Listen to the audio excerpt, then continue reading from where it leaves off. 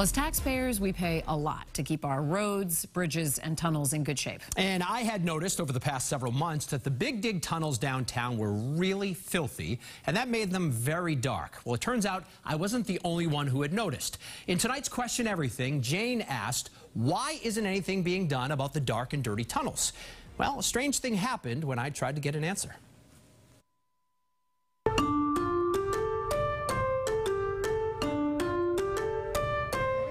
Very nice to meet you. Thanks for having us. Jane Castiglione is a sweet, soft-spoken woman who had been stewing for quite a while. So what made you write to us? So I didn't know who to complain to. So you complained to us? I complained to you, because I didn't know who else to go to. Jane travels from Quincy through Boston a lot. And with tunnel vision, she sees a problem. Well, I wrote to you because I traveled the O'Neill Tunnel for the past 10 years, at least 4 days a week. And I've noticed it's got dirtier and dirtier, and it's got darker and darker in there. If you use the tunnels downtown, you've probably noticed the tiled walls often caked in dirt. We took this video in the O'Neill Tunnel, stretches of grimy gray near Government Center. And this is what welcomes visitors coming into Boston from Logan. The walls of the Ted Williams dingy enough to darken the whole tunnel. Of course, they're not brand spanking new. The O'Neill Tunnel, a crown jewel of the bloated Big Dig, just turned 20. Back then, there were celebrations and excited drivers.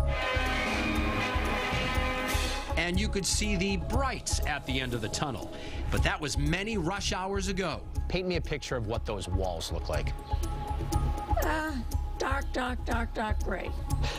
Dark, dark, dark, dark gray. All right, so it doesn't look great. But does it really matter if the walls are dirty? Well, one thing you notice if you look really closely is that in the areas where the walls are clean, the lights really reflect well, and that makes it a lot easier to see. Jane didn't believe that MassDOT ever cleans the walls. I don't think so. When, she wondered. If they've cleaned, if they've only made it go from dark, dark, dark gray to dark gray. So last Monday, I emailed MassDOT. I explained the story and I asked for an interview, requested to tag along with the cleaning crew, and said I'd be shooting on Wednesday. On Tuesday, I was told no interview, and the tunnel washing was, quote, specifically scheduled around an ongoing lighting project.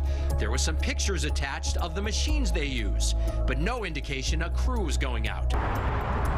Next day, Wednesday morning, our shooting day. And we noticed the walls suddenly looked pretty good. Terry, our videographer, thought something was off. Had the cleaners come through? I think you can see where they cleaned it. And a short time later, we got an email with a 7-second video clip. The cleaning trucks had gone out overnight, hours before our shoot. I was assured it was a coincidence. Well, anyway, back to Jane, who was surprised that these trucks even existed. So there it is. Whoa. Big brush. It's a big brush, boy. Is there water spurting out of that too? Big brush. So the tunnels are clean, for now. And if they stay that way, Jane says a cleaner tunnel is a safer tunnel. And I think if you had bright walls and people had their lights on, you wouldn't have as many accidents because they could see where they're going. So because of the timing and the video clip of last Tuesday's cleaning, it all seemed a little odd. I asked MassDOT when the last time the tunnel had been cleaned before I told them we were doing a story, and they told me a couple of times they would get back to me with a date. It's now been a week. I never got an answer. And lastly, MassDOT did say that cleaning the walls is very, very important because between the lights and the bright tile, it really helps drivers. So we can expect with this project underway that those walls will be cleaned on a regular basis. We're going to notice it. They're going to be spick and span clean. They are, for sure.